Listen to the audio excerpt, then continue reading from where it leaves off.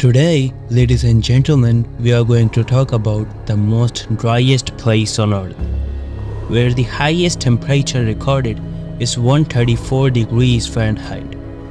It is even possible to fry an egg with sun's exposure. Every place on this location is 70 kilometers far from road, and there's no way for a lost person to survive more than 14 hours in this heat, with the presence of wild animals waiting for you to die. Most people consider it the living hell.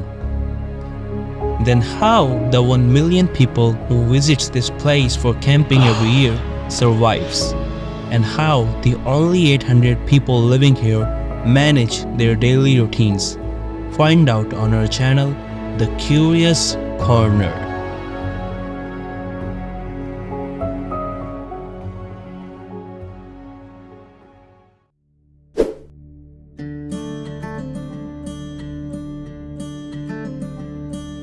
The place we are going to talk about is called the Death Valley.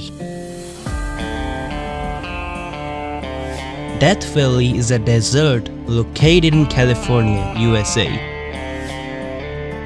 This place was not discovered but was inhabited by the tribal people for thousands of years.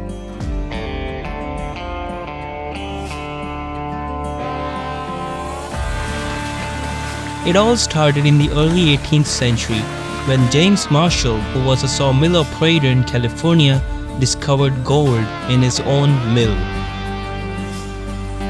The news of his discovery brought 300,000 people from all over the world to California in search of gold. This search was called the California Gold Rush, and more than 750,000 pounds of gold was found between 1848 to 1855 in California. During the gold rush, a group of gold seekers were on their way to find a shortcut for the gold fields of California. Their journey brought them to the most hottest place on earth. The gold seekers thought that it was a random desert and tried to cross it.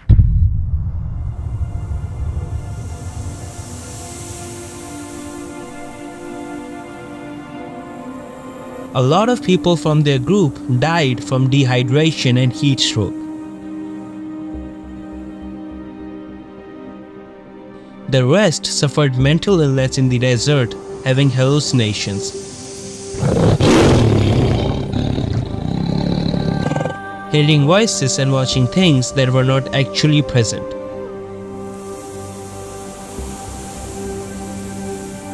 Since it was the winter season, a few of them managed to survive a couple of weeks and were later on rescued.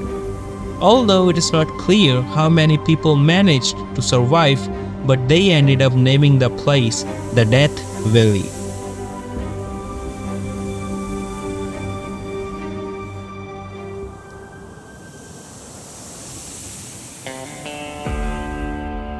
Later on in 1994, Death Valley was redesignated as a national park by the Desert Protection Act. The goal was to protect the unique and diverse features of this area, and is now considered the most dangerous tourist destination in the world. Still, more than 1 million people visit this place every year to witness the unique geological features, harsh environment, rare wild plants, and for stargazing, as it is one of the most darkest places on earth at night. People who visit Death Valley for camping are advised to carry at least 2 gallons of water per person and to seek shade during the hottest parts of the day. Private vehicles are also allowed in the park, but in most places it is advised to turn the air conditioner off to prevent overheating of the vehicle.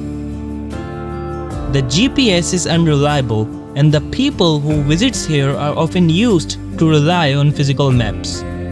The cell phone coverage is also very little, and in case if your car breaks down, you are advised to stay with your car till someone finds you.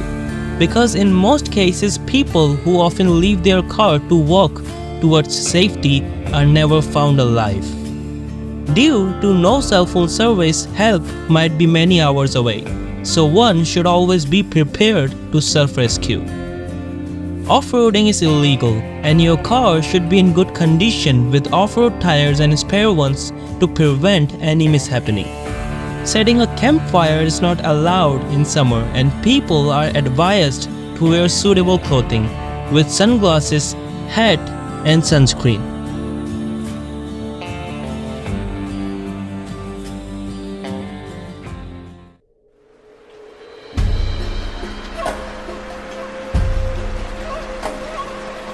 Being the most driest place of North America, Death Valley gets 2 to 4 inches of rain every year. It is home for many exotic animals such as badgers, foxes, deers, and bighorn sheep. Pets are not allowed in certain areas of Death Valley as they can become a prey and can attract predators. The hikers are advised to carry food in sealed containers and to never approach or feed wild animals. Carrying binoculars and keeping an eye out could be a person's best chance to avoid them.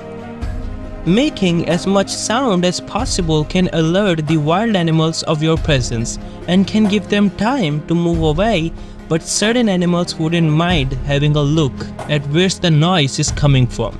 Therefore, hiking in a group is a person's best option, and also firearms are allowed in the park. Furthermore, people are advised to not place their hands or feet where they cannot see, and always check your shoes before wearing them, as venomous snakes, scorpions, tarantulas, and black widow spiders are a major threat present here. They can even enter your tent or your room, so precautions are necessary. Dangerous breeds of mosquitoes and other bugs are also found here, including bees, beetles, and assassin bugs that won't mind hurting you. This is the reason all travelers are advised to carry mosquito repellents and first aid kits with them. After all, it's a desert. When Death Valley was declared a park and a lot of people started visiting it, the tribal people who were used to live in Death Valley for the past 1000 years started moving towards other places. Their tribe was called Timbisha Shoshone, and now only 300 people are left. Many members of the tribe became active members of the Death Valley National Park and contributed in maintaining the park.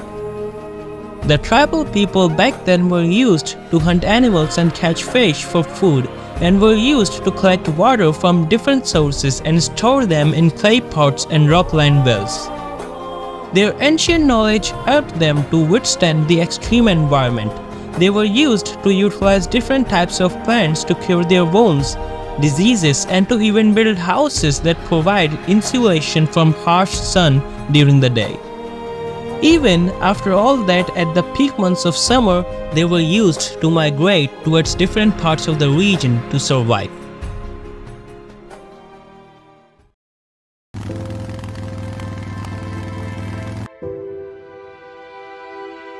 In modern days, people are used to live in small towns inside Death Valley, with access to basic necessities like air conditioning and the internet.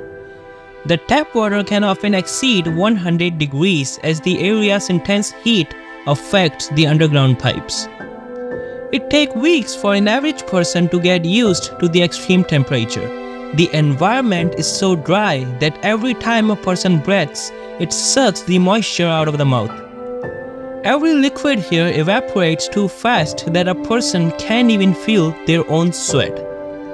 While many people have air conditioners and swamp coolers in their houses, there are also many people who never use air conditioning even in peak summers, to save money on utility bills. The cost of living is relatively low, and so is the income of people. While there are grocery stores and markets in nearby towns, most residents of Death Valley consume canned, frozen, and pre-packaged meals as they are easy to store and prepare. Tap water is generally used for cooking, and water storage tanks play a vital role in ensuring continuous water supply. But the real question is, why would anyone want to live in a place like this? Temperature above 100 degrees only lasts for 5 months, and from fall to spring, the weather of Death Valley is not extremely hot.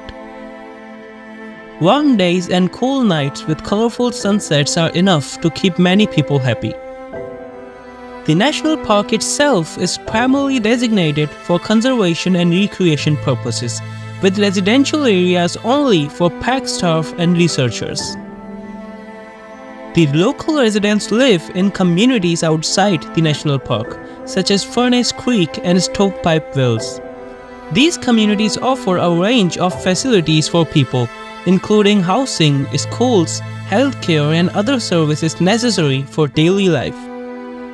Many residents work in hotels, restaurants, and for park services. The others work and own small retail stores. Despite the harsh environment, farming activities also take place in the region. While there are limited options for residents of Death Valley to earn a living, most people prioritize a simple lifestyle. Living in such remote and untouched environment can provide a sense of connection towards nature and a calming peace that is difficult to find elsewhere. Thank you so much for watching. Please like and subscribe our channel, The Curious Corner.